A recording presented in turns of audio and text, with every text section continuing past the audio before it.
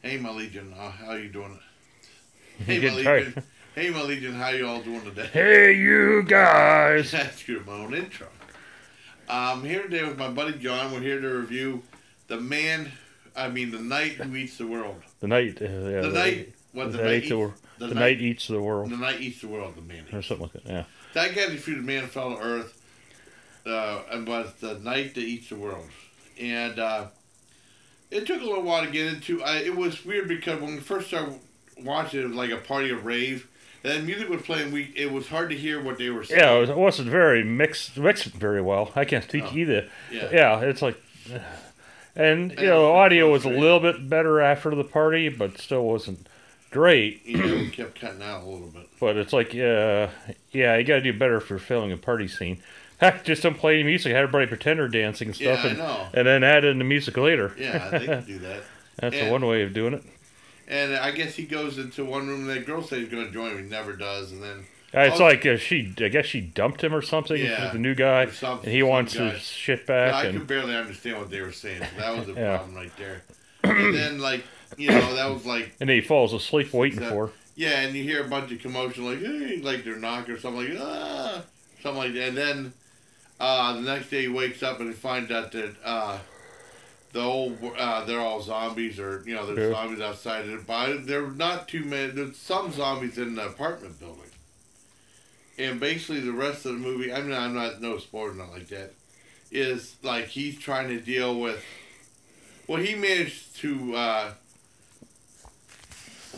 secure the building, sort of. But I mean, there's still a couple zombies in the big apartment thing, and it's like him going through the season. You see, like, you know, when it gets cold, like maybe summer, fall, winter, and then like him going nuts and seeing what he does to keep himself busy. And then it's basically just trying to survive. It's all right. I'd say at its core, it's basically the what the heck was it called? Castaway? No, not Castaway. The one I was talking about, Richard Matheson's story. I Am Legend. Yeah, I Am Legend. Why did I say Castaway? Because, well, that's one thing the guy who he was talking to, I thought maybe his equivalent of Wilson. Yeah. He locks a zombie in, like, the one elevator and closes up, and then he kind of talks to him when the zombies are well, and the zombies look kind of comical, too. They kind of sometimes, look, yeah, they were scary a little bit, but not much. Yeah, it was okay. Yeah, you know, right. It wasn't a great movie, but I mean, at its core, it's I Am Legend, which was made to a few adaptations, such as Vincent Price, Last Man on Earth. Yeah, that was fantastic. And Mega Man. And then a Will Smith, I Am Legend. And Richard Matheson said he thought Night of the Living Dead wasn't a bad adaptation. Oh, yeah. But those are the best. And Omega Man is Heather Mason's favorite movie. So, I mean, that's for you. I would put I'm going to show you on there. Watch the Vincent Price one. Oh, the Vincent Price one's fantastic. Omega Man, and the Will Smith one's really good. This one's probably at its core the weakest one, because he does something really, really, really stupid. That does a couple dumb things. Yeah, like, I don't mind him playing the drums and stuff like that. Trying to get the. See, to me that was dumb too. Well, it was dumb, but at least he was playing a real cool song at first, and then he was just trying to piss him off and stuff like that, because I guess he was bored or something. Well, he's probably just lose his mind. Yeah, but I mean, he did something really, really super stupid that made me kind of knock it down. I'm no spoilers or nothing like that. It was okay. I'd probably give it because he did a real 6.5 out of 10. Yeah.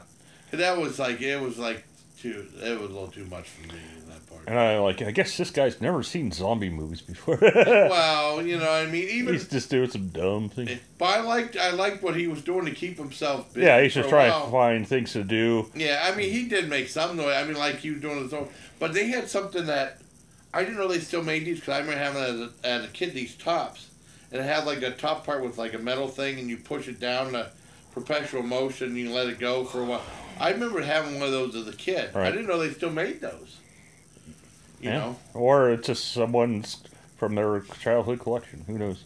Well, I remember they had that one thing that House of Sorority Row that, I don't know, it was like this enclosed thing with like a merry-go-round or something like that inside of one. But Because there's a photo, I wish I still had it, with me as a kid, and my grandfather holding me in his lap, and it showed me that thing, and me as a, I wish I still had that photo, but I don't got that shit no more. That was from the house in Albion. That was a long time ago.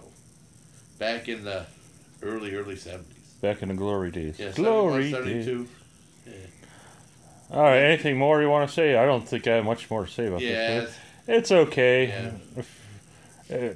Like the trailer made it sound like it made it sound like a lot more exciting than what it was. It was all right. It was okay. It was okay. I didn't hate it, but it's like I didn't hate it, but I mean that one dumb thing he did at the end. I didn't mind him playing the drums because he would do stupid things to make the movie just go along because it was kind of like. But he was in a secure place and stuff. I thought that was neat. A nightmare sequence was really good. That was scary whenever like he'd be real vulnerable and hear people walking, running up the steps. That was interesting, but. A lot of times the zombies look like kind of goofy looking. Right. Like one guy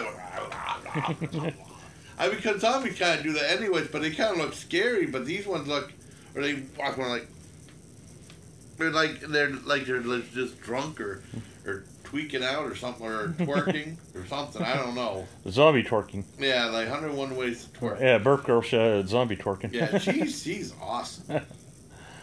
All right. Anything else? Nah, that's it. So 6.5 out of 10 for The Night Eats the World, if I'm not mistaken. So I guess that's it. So until next time, buddy, from me and my buddy John, take care, my legion. Yep.